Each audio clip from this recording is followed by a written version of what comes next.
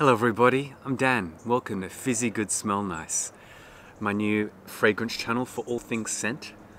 And here we have today for our first review the lovely Pure Musc by Narciso Rodriguez. It was by the nose Sonia Constant and it was released last year. So it's not completely new, but that just means I've been wearing it for longer. So first things first, let's give it a smell. Of course I've smelled it before, but it's always nice to have a fresh spray. You know what I find quite unique about this perfume is that unlike a lot of traditional perfumes, it doesn't have a lot of top notes or ornamentation. It's quite refined, it's elegant. In fact, I would describe it almost a bit like the bottle, like a black and white drawing or something in charcoal, if you will.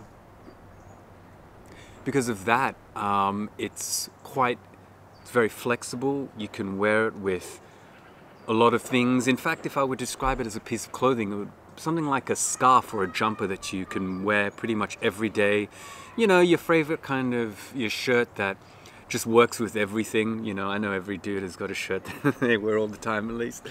So yeah, I would say it's a perfume that is refined and simple in its elegance. Which brings me to my next point. What do you do with it, or what can you wear it with? Well, apart from the obvious, everyday usage that you could expect from a product like this, I found something also quite useful is that, say if you have a fragrance that is quite heavy on the top notes, or maybe a summer cologne that you like to wear during the warmer months, but doesn't have enough oomph or warmth for the colder ones, then what you can do is you can layer this fragrance. Because it's quite a simple heart and base note kind of fragrance, it really works well with layering and bringing complexity to your other perfumes. So that's an alternate use that I found quite useful over this last year. So who would I recommend this to? Well, I would recommend it to, of course, the first thing is that you have to go smell it. But if you like it, I would recommend it to anyone who wants to have a simple accessory to that will work with your whole fragrance wardrobe, so to speak. Now, before we end our first little review here, I've got here, just because I want to make the channel a little bit more fun, more interactive, I've got here a few questions that I went on Instagram yesterday to ask a few guys. And we're gonna, depending on how we go, we'll answer a few questions, or just one, just depending.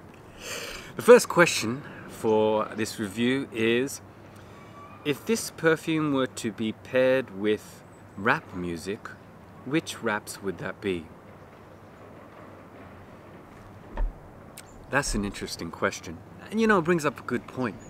The interesting, or one of the cool things about perfume, it's a bit like wine. You can pair it with things, but unlike wine, it doesn't just have to be paired with food. You can pair it with music, with movies, with clothes, with whatever you want, It's fun, enjoy it.